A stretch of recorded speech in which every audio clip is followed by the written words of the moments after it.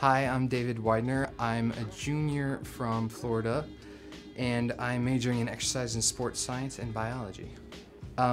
Playing, running, we weren't sure if coronavirus would affect us at all and we'd be able to do anything. I'm just happy to be out here. It's interesting, and it kind of affects my day-to-day. With exercise and sports science, I play sports, so it's about injury, taking care of your body, nutrition, that sort of stuff, versus biology, which is, in a sense, looking at your genetics, epigenetics, and that effects and the mutations that occur.